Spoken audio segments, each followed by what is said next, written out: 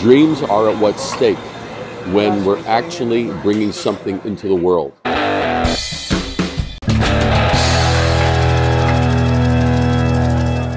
If we rely on facts, we've gotten lazy. If we rely on facts, we've gotten like, okay, facts and metrics have become the crutch.